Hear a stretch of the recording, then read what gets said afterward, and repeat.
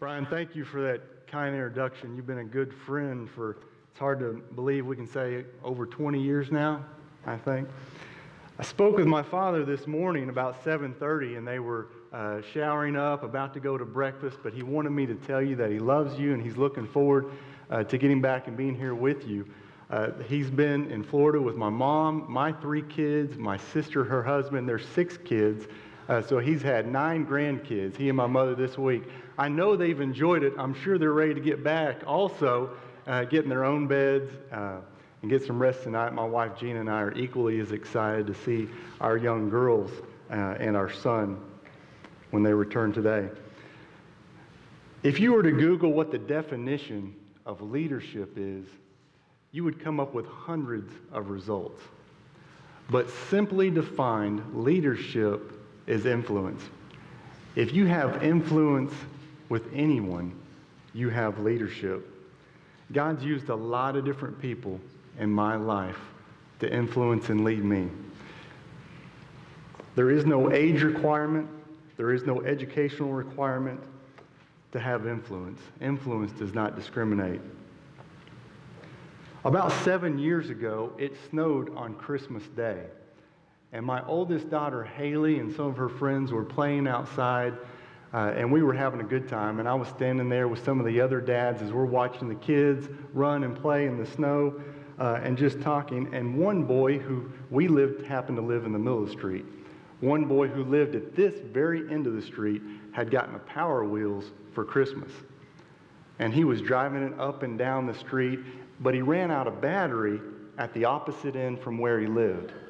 And as he was pushing it back by our home, and he got in front of our home, my daughter Haley said, "My daddy will help you." And I sarcastically turned and looked at one of the guys I was out there hanging out with, and I said, "She's just like her mom, always volunteering me for work." Well, Haley looked at me with those big blue eyes, and she said, "It's serving one another, Daddy." She was 5 years old, and I felt like the biggest jerk. What do you think I did? Well, I got right out there, and I pushed that Power Wheels down the street as fast as I could, all the way back behind that boy's house and into his garage. God uses all kinds of people to influence us for positive change. To appreciate good leadership, we must first understand what bad leadership looks like. And before we get to the passage we're going to be discussing in 2 Kings chapter 6, I want you to turn to 1 Kings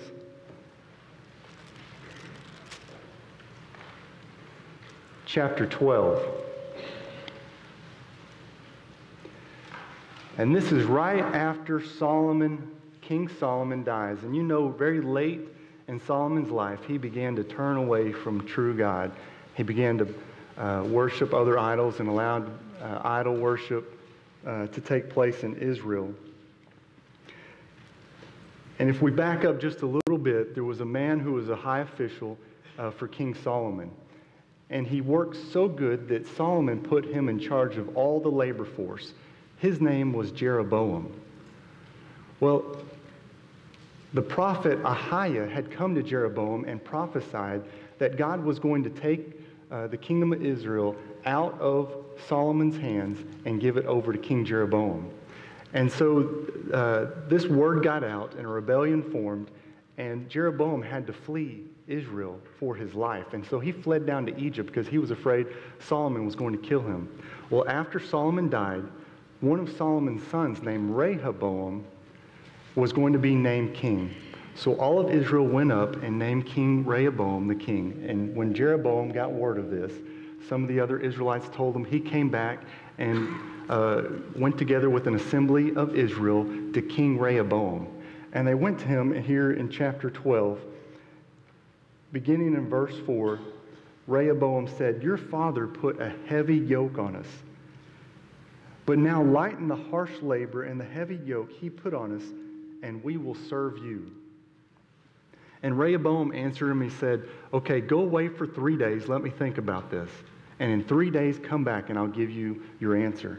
So during those 3 days, King Rehoboam went to some of his father's advisors. That's pretty wise. Go to your father's advisors. Solomon at one time was the wisest man on earth. And so he went to them and he said, what you say, how do you think I should respond to Jeroboam, these Israelites who say, make the yoke light on us? And they replied, today, if you will be a servant to these people and serve them and give them a favorable answer, they will always be your servant. This is the NIV translation. The ESV translation, it says, they will serve you forever. So they encourage Rehoboam to give these people a favorable response. Be a servant to them, and they will serve you forever. But Rehoboam rejected this advice, and he went to some of his own advisors that were his age, some of the guys, some of his buddies that he grew up with, and he asked them, how do you think I should respond to these people? What advice do you give me? And they gave him this advice. They said, tell them, my little finger is thicker than my father's waist. My father laid a heavy burden on you. I will make it even heavier. My father scourged you with whips. I will scourge you with scorpions. So 3 days later, Jeroboam and the other Israelites came back, and that's exactly what Rehoboam told them. He said, my father made your yoke heavy. I will make it even heavier. My father scourged you with whips. I will scourge you with scorpions. So the king didn't listen to the people. And when all of Israel, we skip down to verse 16, when all of Israel heard that the king refused to listen to them, they answered the king, what share do we have in David? What part in Jesse's son? To your tents, O Israel, look after your own house, O David. And this formed a rebellion. And what resulted from this rebellion is that King Rehoboam lost 10 of the tribes of Israel. They left and separated and went with King Jeroboam. And he was left only with those people who were living in Judah at that time. See, King Rehoboam, he let his pride, his ego get in his way. He was too arrogant to listen to the advice of others and to serve others, those that he was leading. And so the kingdom was divided, taken away from him. Now let's look at some good leadership. But before we get to 2 Kings, I just want you to know who Elisha was. We're going to be talking about the lessons that Elisha teaches us from leadership. But let's look exactly who was Elisha. Now, Elisha followed the prophet Elijah. And so if you go to 1 Kings and we look in chapter 19, starting in verse 19, this is the call of Elisha. So Elijah went from there and found Elisha, son of Shaphat. He was plowing with 12 yoke of oxen, and he himself was driving the 12th pair. Elijah went up to him and threw his cloak around Elisha. Elisha then left his oxen and ran after Elijah. Let me kiss my father and mother goodbye, he said, and then I will come with you. Go back, Elijah replied. What have I done to you? So Elisha left him and went back. He took his yoke of oxen and slaughtered them. He burned the plowing equipment to cook the meat and gave it to the people, and they ate. Then he set out to follow Elijah and became his attendant. This is the type of person Elisha was. He was 100% sold out. This was his livelihood. He was a farmer. And so when he slaughtered his 12 oxen, there was no going back. When he burned the plowing equipment to have a barbecue and a celebration that he was about to follow Elijah, there was no turning back. He couldn't go just buy another set of oxen, but he was 100% sold out. Now let's go ahead and go over to 2 Kings chapter 2. So Elisha had become Elijah's attendant. And this is really important for all of us. Elisha had a mentor in Elijah. We all need a mentor. You know, I've always wanted just to walk under somebody great, to witness their leadership. I've had great opportunities to be mentored by people, but some of the greatest opportunities I've been mentored by Jack Graham, Chuck Swindoll, Charles Stanley.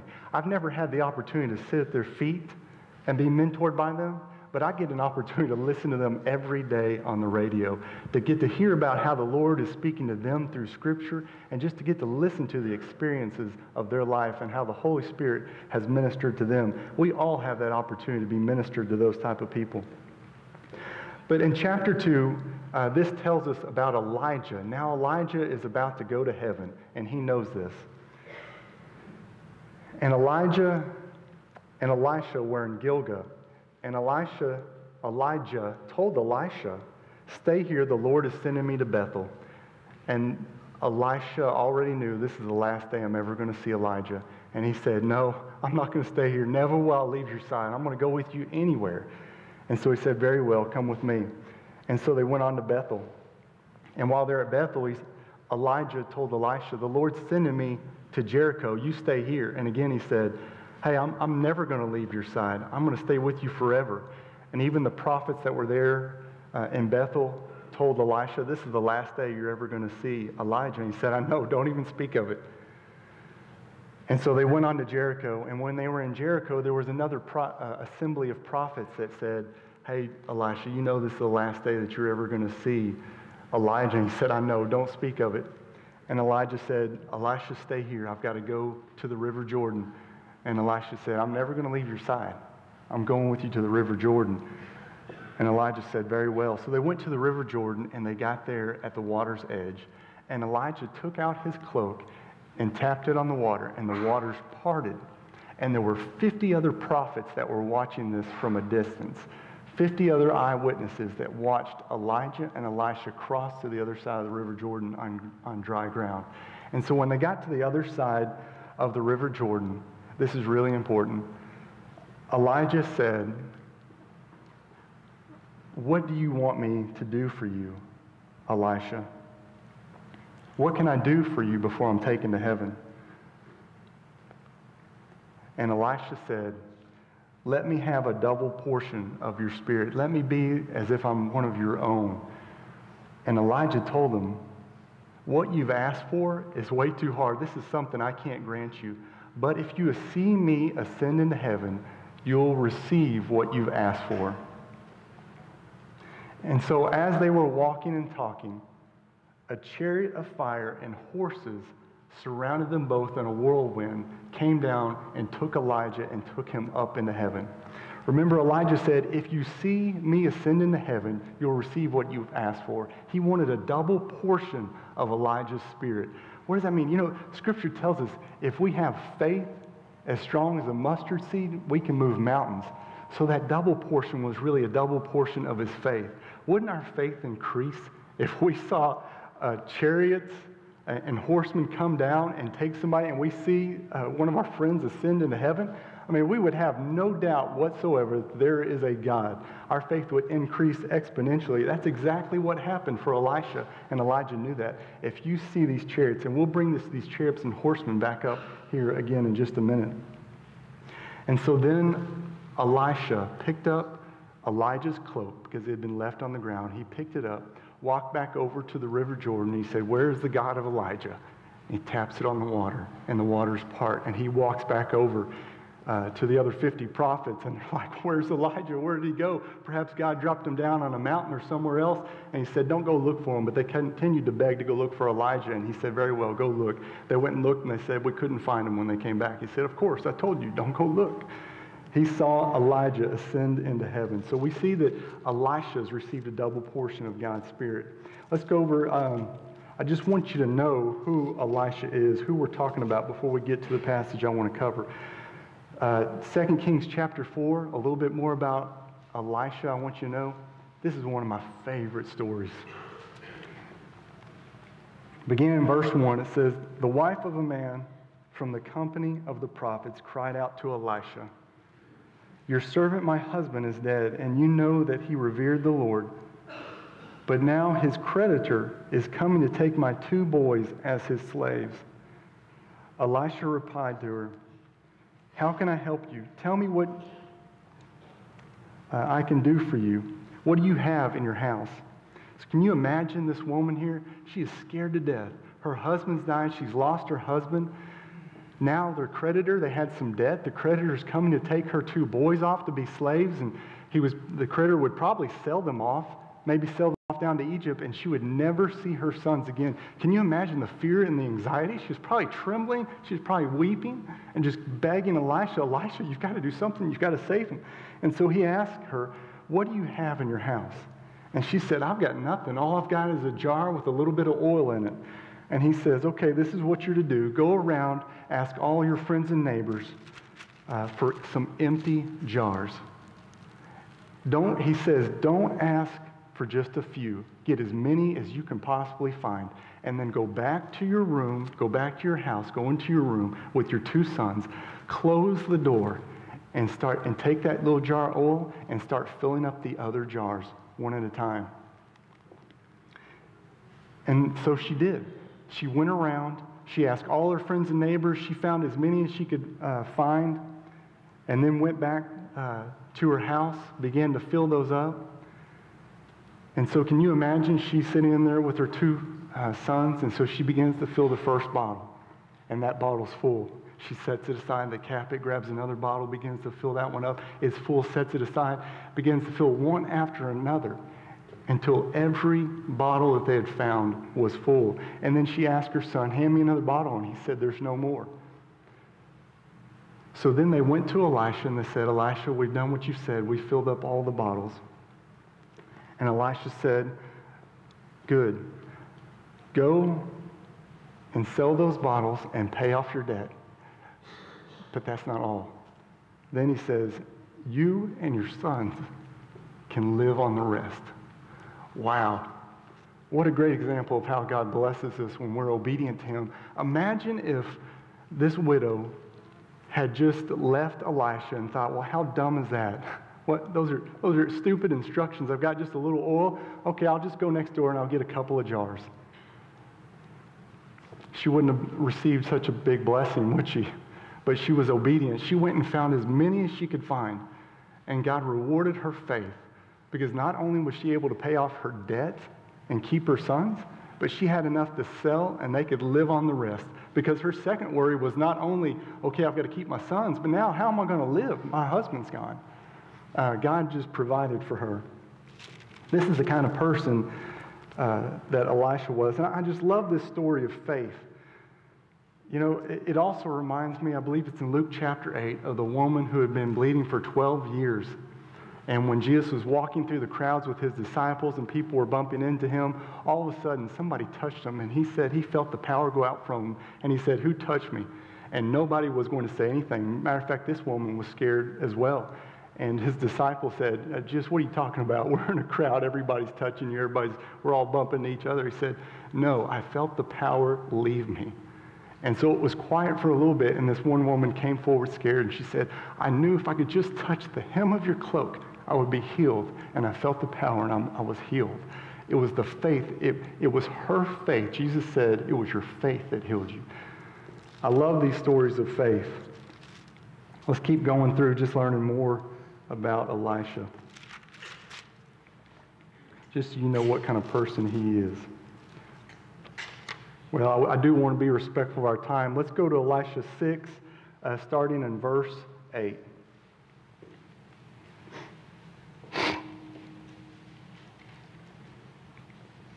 It says, now the king of Aram was at war with Israel. Aram is actually modern-day Syria today, so not much has changed in 3,000 years, has it? And so after conferring with his officers, he said, I'm going to set up my camp at such and such place. But the man of God, who was Elisha, continued to send word to the king of Israel and said, hey, beware of going down to here, because Aram, their army has set up a trap for you, and they're waiting there to ambush you. And so over and over, Elisha continued to warn the king of Israel about these ambushes. And so the king of Aram became so frustrated and furious that he demanded, who is the traitor in my army? I want to know who continues to go back and tell Israel where we're setting up these traps. And so one of the officers came forward to the king of Aram and said, oh, king, there are no traitors. It's that prophet Elisha. He tells the king of Israel even the very words you say in your own bedroom. So the king of Aram says, go capture this man of God, Elisha, and bring him back to me. So they go, they find out that Elisha is in Dothan, and they go at night and they surround the whole city. And in the morning when they wake up, Elisha's servant sees this and finds out about it. And you can imagine he goes to Elisha and he's probably in a panic. He's probably freaking out.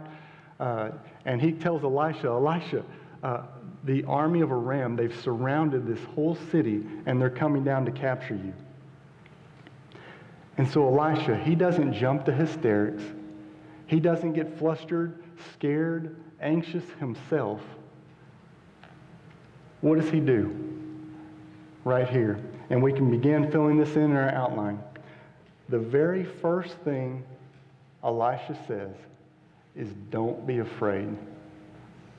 Wow. Wouldn't that instill confidence in you? If you had some bad report you had to give maybe your boss, your husband or wife or something, and you're even nervous to say it because you're worried about the response, but then you go and share it with them and they say, don't be afraid. Don't worry. Because the other thing that Elisha knew is that fear and worry and anxiety can paralyze us. It can render us so scared and useless that we're ineffective for doing anything for the Lord. So Elisha knew, I need to remain calm, cool, and collected. Don't be afraid. He knew how powerful God was.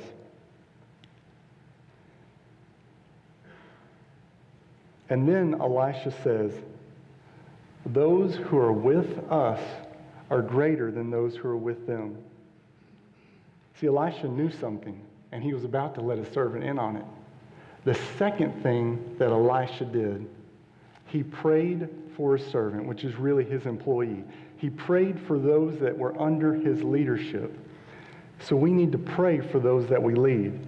And he prayed right here in verse 17. Lord, open his eyes so that he may see. And the Lord opened Elisha's servant's eyes, and he looked, and he saw the hills were full of horses and chariots of fire all around Elisha. See, Elisha had seen these horses and chariots before when they came down and took Elijah. He knew, he was able to see this because his faith, so he could see God's presence. Just like Carrie sang earlier, let us see more of your presence. Elisha was able to see God's presence. And so he prayed for that for his servant. And then his servants, that helped his servant increase his own faith. And then as the enemy came down toward Elisha wasn't scared at all. He was confident. And so he prayed for his own enemy. That's the third thing that we should do. We should always pray for our enemies. He prayed for his enemies, but his prayer was, God, strike them with blindness so they can't see. And so God struck him with blindness, and Elisha walked right out into the middle of them, and he said, hey, the person you're looking for in here, let me take you to him. I know where he's at. So Elisha walked them right into Samaria, the middle of Samaria, which was the capital city of Israel at that time. And as soon as they were in the middle, the Israelites closed the doors. And Elisha prayed again. God opened the eyes of these Aramean soldiers.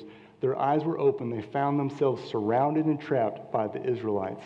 And so the king of Israel came out to Elisha and he said, Elisha, what should I do? Should I kill him?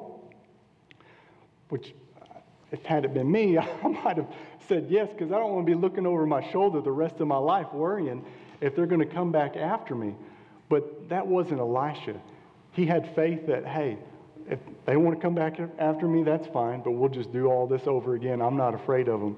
So Elisha said, no, would you do that to your own enemies that you've captured? He said, give them a good meal and send them on their way. So that's exactly what they did. They fed them a good meal, and they sent them on their way. And the last verse there says, in that passage, the bands of Aram stopped raiding the Israelite army. Man, what faith, what powerful faith. Isn't that the type of leader that you want to serve under? When you have somebody that will pray with you and over you, tells you not to be afraid. You know, I can sit here and give you examples of how I've done it wrong a lot of times, But on one occasion, when I got it right, I had a woman who was my assistant director of student recruitment. This was when I was at Dallas Baptist University. And she was a grandmother and was worried about one of her granddaughters, and she had come to me, and this was during a time of late registration enrollment. And so private schools aren't subsidized by the state or the federal government, and so tuition dollars are really relied upon to meet the annual budget. And so she came to me and said, I'm worried about this situation. I think I need to take off the rest of the week to handle this. And, the selfish side of me was like, oh no, I mean, we're in late registration. We're so close to beating our numbers. We've got to meet, these numbers so that we can make budget. I mean, that's the selfish side of me. But I said to her, do what you need to do. And I said, I don't have the answers to this, but let's go to the one who does. And so I said, let's pray over this. So I prayed with her over that situation. And when we were done praying, you could hear the sigh of relief. She goes, thank you. And she walked out, and that was the end of it. I mean, she stayed there the rest of the week and she just needed somebody to pray with her over that situation and know that there's nothing we can do about this, but God, the Creator, can handle all these situations for us. My daughter, Haley, sometimes she gets a little anxious about things. And when she does, she'll come to me and let me know about it, and I'll just take her in my arms if I'm standing up. Or if I'm just laying down in the bed with her, I'll just wrap her up in my arms. I say, Haley, let's just pray about this. So I'll pray with her over that situation, not really having any answers, but just knowing that God can comfort her. And when I'm done, she'll say, thank you, Daddy. And you can just feel that anxiety and that fear and that worry just melt off her. A number of years ago, I was working for another organization, and I didn't work for a boss who was very kind. And on one particular occasion, we were a couple of months out from a situation that was about to take place. So I notified him of a situation. I said, I just want you to be aware, this is what's going to happen. This is what I think we should do about it. And his reply back was, no, I don't want to do anything about that. And so I let it go. And about 2 weeks before the situation, I sent him another message and just said, hey, we just want to remind you this is about to happen. I think we need to do this about it. He said, no, I don't want to do anything about it. So I let it go. About a week after that situation transpired, I was talking with another gentleman at the organization who happened to be in a meeting the week before with the president and my boss, president of that organization. And he said, hey, John, by the way, last week when I was in this meeting, the president asked your boss, why did you not let me know about this situation that was going to happen? And my boss told the president, John never told me about it. Can you imagine when he told me that, how angry I was that I'd just been lied about? Oh, I was so mad. And so I went straight back to my office. I typed up this email. I had this chain of emails. I was ready to fire it off to the president to clear my name. But before I send any emails like that, I always like to sleep on it 24 hours, So that's what I did. I typed it all up. I slept on it. Actually, I didn't sleep that night. I was so mad and angry. I didn't sleep all that night. And bitterness began to set in. That next morning, I didn't feel good, didn't feel like I should send that email. But the week went by, and my bitterness began to just grow more and more and more. And I could just, when you're bitter and you're angry about something, how that acid in your stomach will just begin to churn and turn. And I was losing sleep, and I was just so mad. And so about 2 weeks went by. I didn't do anything about it. And I was praying with the Lord. I said, God, I'm just so angry about this. I've just been wronged, and I just want to clear my name, and I know I have every right to do this. I'm in the right here. But I knew that if I clear my name, what's going to change? Is he going to let my boss go? I may still have to reply to this gentleman. I may still have to work for him and work with him. So it might not make my situation any more comfortable. And I said, God, I don't know what to do about this, but I got to let this anger go because it's just eating me up. And so I prayed. I said, God, I'm just putting it in your hands. I just put my hands up and just laid it in his hands. I said, God, I just give it over to you because I know you can do far more in this situation than I ever could on my own. Because Scripture says, vengeance is mine, saith the Lord, I'll repay. And I trust you that you're going to handle this. And immediately, I just felt so much peace. Now, I didn't forget about the situation. I still got a little bit mad and irritated about it when I think of it, but it didn't eat me up like it used to. Well, time went on, and I ended up leaving that organization. And about the time I left the organization, a month later, I was on a phone call with a trustee of that organization because we were friends. And he said, hey, by the way, the president of this organization said that if he were to ever to leave, that you would be the first person I need to call and talk to about who should be the next president in the organization. See, my boss aspired to be the next president, and he let that be known. And I thought, when he said it to me, I thought, oh my goodness, it gave me so much satisfaction because here the Lord was placing my enemy in my hands. I could do whatever I wanted to. I had a file about this thick I'd been keeping over the years, and I could just present that. And I told him, thank you. If that day ever comes, maybe we'll have that conversation. I didn't say a word, but man, when I hung up the phone, I felt so much satisfaction. Well, a few more months went by, and my old boss the Lord removed him from that organization. I never had to say a word. I never had to get dirty with that. God took care of all of it. I was in the right. I could have sent that email off, but I don't know what the results and the consequences were going to be. And I can be right, or I can be right with God and let God take care of that. And he did. It wasn't in my time. It wasn't in my own way. But years later, man, I have so much satisfaction from that event and how the Lord just was faithful when I was obedient and gave that over to him. In closing today, I just want to ask you if you would just bow your heads and just close your eyes. No, I don't know what your situation looks like. I don't know what your home life looks like. I don't know what your work situation is. I don't know what kind of worries or anxieties or fears you may be facing today, but I can tell you God can handle them all. He can take care of whatever situation you may be going through. He just needs us to be obedient and to trust him and to have faith, just like Elisha, just like that widow. Today you may feel like you're not the leader that you need to be. You may not feel like you're the husband, the father, the employer, maybe the child, the student that you need to be. Today is a great opportunity to make some changes. You don't have to be perfect, but you can continue to work toward the calling and the life that God has for you. In a moment, I'm about to pray, and after I do, Brian Anderson and I are going to be down here up front. If you'd like to come down here and pray with one of us, if you'd like to over a situation you may be going through, we'll be happy to pray. I've known Brian for 20 years. There's not a judgmental bone in his body. He would love to pray with you and for you. If you'd like to dedicate your life to the Lord today because you know you haven't been living the kind of life that you should be, and you're tired of living in defeat,